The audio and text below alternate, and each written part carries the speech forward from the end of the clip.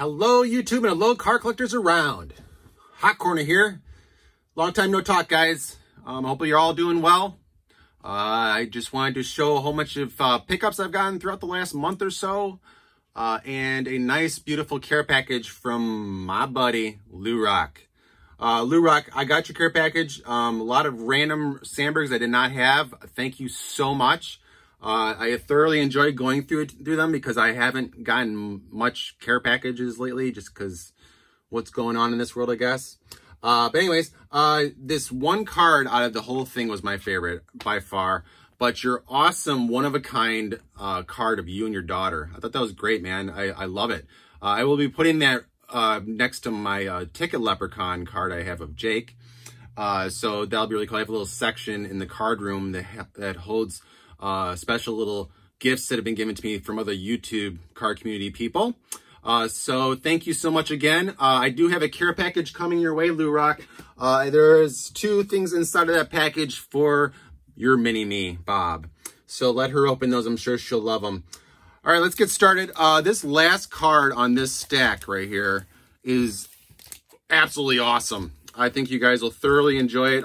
Anyone who collects will appreciate that one, I would think. So if you don't want to wait, at least fast forward to the last card. Okay, so here we go. I did pick up a autographed Ron Harper. I collect a lot of the Bulls from the time period where Jordan was playing. And Ron Harper does not have a lot of cards with him autographed in the Bulls outfit. A lot of his college cards, like Immaculate Collection, I think has a couple of his college pictures with his autograph. But I finally found one with him in the Bulls, which was really exciting. I didn't have one of that. I've been searching that for a couple of months to almost a year now.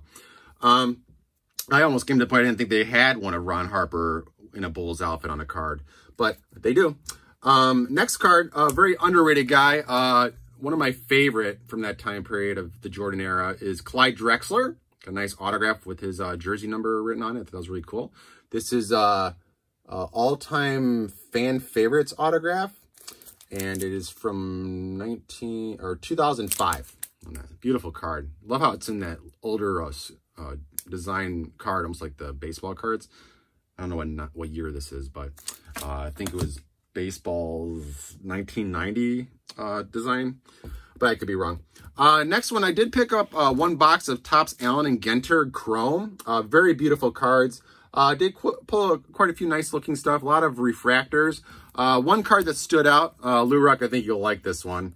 But this one is numbered out of 99, green of Roberto Clemente. That is so pretty. Love the green shine. Beautiful box cards. That box is actually a really reasonably good price too, so that's also why I purchased it. Everything else is kind of insanely expensive hobby and jumbo box wise lately. All right, so I did pick up some random vintage cards as well. Just cards I felt like I needed as a collector and a hobbyist, if you want to say so. But a very nice 1963 Ernie Banks. Very beautiful card. I did buy this at my local card store that I always go to. It was just so clean, I almost thought it was fake. That's why I was kind of worried about purchasing this card. But it's extremely good centering. Hopefully it hasn't been cut. I know sometimes people cut the cards and make them look more sharp than normal. But I looked at it and I don't see anything that shows signs of it, but I'm not an expert. But anyways, I will never probably get this graded, so we will never know. But a beautiful looking card of Ernie Banks.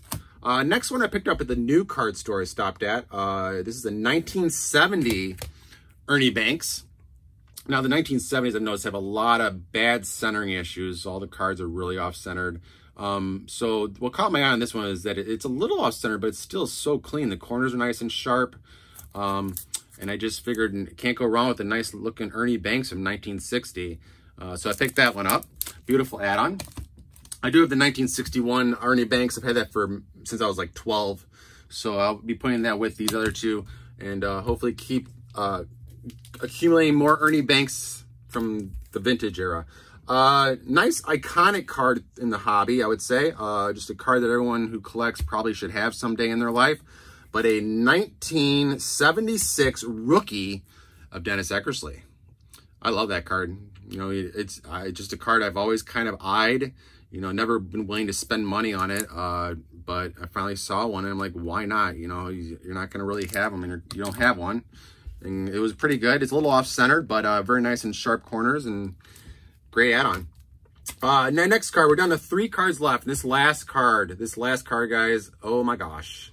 I am PSAing it, by the way. But third to last card, I did pick up my first 1965 Yankees Roger Maris. Very clean card, too. Very clean. I am not getting this PSA'd. As you guys know, I'm kind of been collecting vintage lately. But I've been doing a lot of random single cards because that's the only thing I can really afford, honestly. The back's a little faded, but, you know, being that old, 1965, you know, the front is so centered beautifully. And, you know, it's my first Roger Maris. I thought it was a beautiful add-on. All right, last 2 guys. This second to last one, I've been hunting an autograph of this guy for a few years and decided to finally throw a offer at a seller on eBay, knowing that I was probably going to get a decline or no way, Jose, here's my comeback price. But no, I threw a pretty low offer and the guy immediately said sold and I paid for it. And I'm thinking this is almost too easy. I was kind of concerned that it might be fraudulent in some way.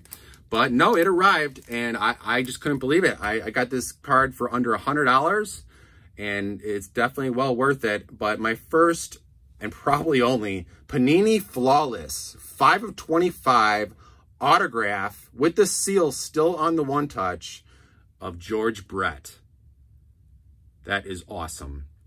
Now, I've seen a lot of his cards licensed by Topps, and his autographs are really kind of all over the place, or they're not clean like I like. It looks like Flawless. I've just been eyeing them. I didn't really want a side card. I kind of wanted one that was like that because it doesn't take as much space in my display case. But, you know, anyways, I'm still very proud of this card. That's a great signature, very clean. Not breaking the seal, so just will stay like this. George Brett. All right, guys. Last card. I wish I had a drum roll of some sort. But, you know, I decided to finally invest in a card that I felt would be a good investment to maybe save for, you know, someone else in my family when I'm gone. But I did finally pick up a 1/1 Topps 2020 from Series 2 this year, auto of Satchel Paige. That is absolutely amazing. I never even eyed a Satchel Paige auto, but I know as a hobbyist like I am, to have one of these in the PC is amazing. You know, he played way back in the day, but if you're an avid collector in this world, collecting cards, you know Satchel Paige. Now, you know, honestly, the only other thing that I would probably want other than this that would stand out would be like a Ty Cobb or a Babe Ruth or, you know, a Joe DiMaggio, you know, autograph. But a Satchel Paige. And I wasn't sure if you guys knew, it looks like the thing he wrote out his autograph on, it's like half silk. I don't know if it was like a special invitation, but there's literally like, I think that's him standing on a pink silk picture right here. So on some sort of Post-it note, but maybe if any of you guys know, I did read the back and it doesn't really explain where it came from. But it's just called a vintage cut signature, but it was a great addition. I hope you guys enjoyed that. I will be getting this PSA'd. Hopefully, I think it might hit a 9 PSA. I just noticed that one of the corners is having a minor scut. I think it's that one right there. But I still want to encase it, and that red header of the PSA will look really nice with this red card. All right, guys, I hope you liked that. Great pickup. Lourok, thank you again. Bob, Mini-Me, Lourok's daughter, thank you for sending me that care package. I hope you enjoy what I sent you guys.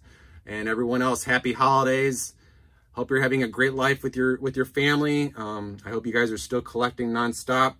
And until next time, guys, collect, collect, collect.